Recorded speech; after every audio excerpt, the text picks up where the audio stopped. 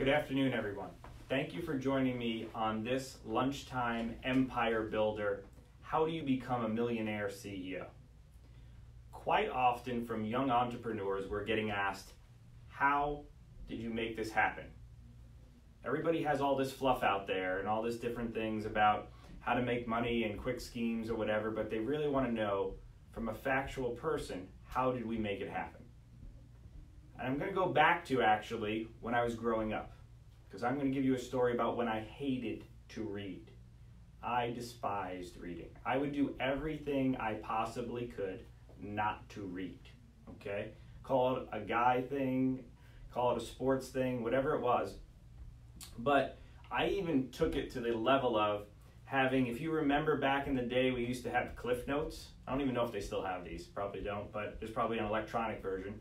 But with Cliff Notes, I would have a collection of the Cliff Notes so I didn't have to read the books, just so I could be prepared for the tests or the papers.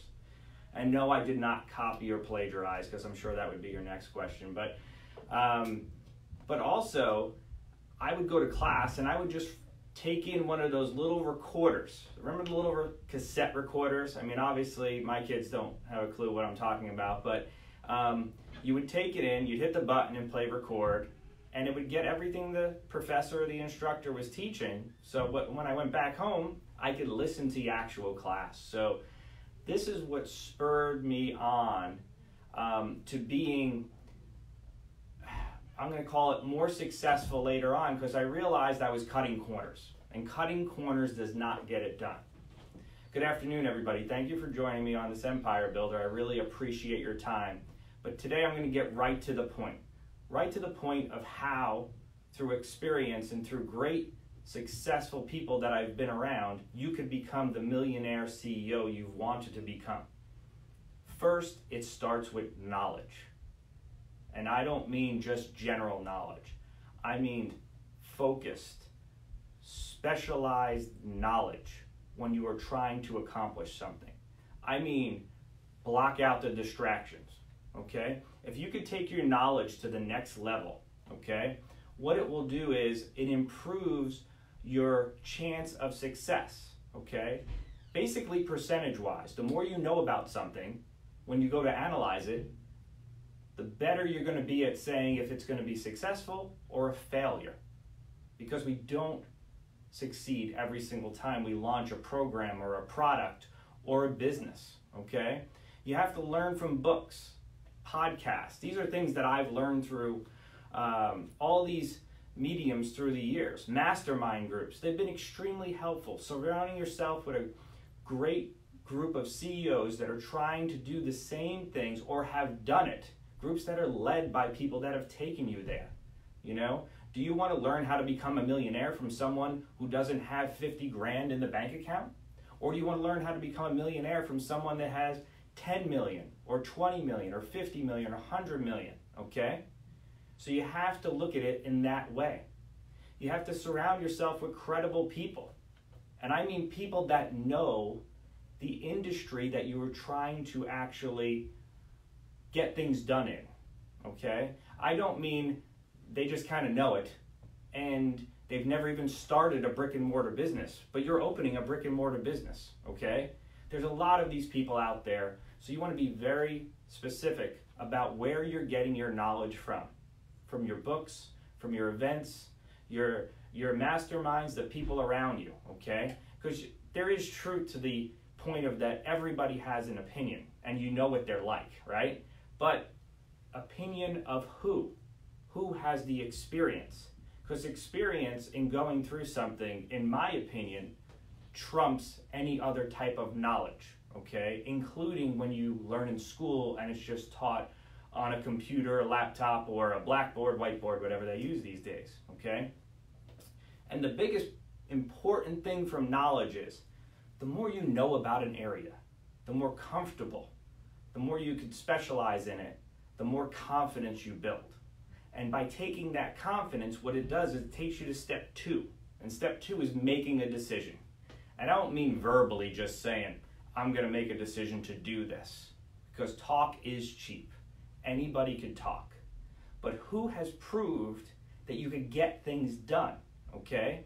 Get things done by actually weighing out the pros and cons. And I make lists, and it sounds kind of silly, but I'll make a positive list and a negative list as I'm going through all of my knowledge, everybody I've talked to. And I will look at that list and then base my decision based on that, on if I'm going to be successful, on whether I should invest in a project, or if we should launch something for our clients, okay? And you need to bounce your list off of your accountability partner, whether you have a coach or a mentor, whether it's your wife or your husband, whoever it is, you need to say it out loud to someone else. Not as much for them to give you their viewpoint, because they might not be an expert in that field, but they are going to keep you accountable. And when you hear yourself say something, I'm going to tell you, you look at it in a different light, okay? Because they say, first you gain the knowledge, then you teach the knowledge, then you share the knowledge. Like, there's truth to that also, okay? So that leads me to step 3, because I know you're busy during this lunchtime, and it is to take massive action, okay? So first you gain the knowledge, then you weigh the pros and cons, and you make the decision. But we make lots of decisions, okay? I have joined many gyms, and I have canceled many gym memberships, okay? But it's about the actions you take, and you need to lay out a plan. Because if you do not have a plan that you could take action on, your business will fail, and you will not accomplish the millionaire level or the multi-millionaire level, because you need to have more than $1 million at this point, okay? With the way inflation and economy is, you need to have 10 million at least, okay? So that's maybe your bigger goal. But think about it this way. I am not a step-by-step micro planner, because so many things change in the course of a business that are going to veer you left, right, up, or down. So I like to plan it in stages. I know where we're going with things, okay? And where I want to be. And I look at it in different stages on how I could get there. But I cannot micro plan, because so many things are thrown at us. It throws your plan in haywire. Then you're all stressed out because your line items are not going in the direction you want. That will get you frustrated. So those are my 3 points to helping you become the CEO millionaire that you are all capable of accomplishing, okay? Please share this out or tag someone you think might benefit from this video, okay? Because I really appreciate all your shares and your comments. And I have to announce 2 winners from our last Empire Builder that commented and shared it out the most, and we put it into a raffle. Marianne Egan of Massachusetts and Brian Hess of the Pavement Group in Pennsylvania. I appreciate your guys' comments and shares, and we're going to be contacting you to get your shirt sizes to send you an uppercut shirt. I want you guys to have a great one. Keep working hard. Go build your empire, and I'll talk to you soon. Take care.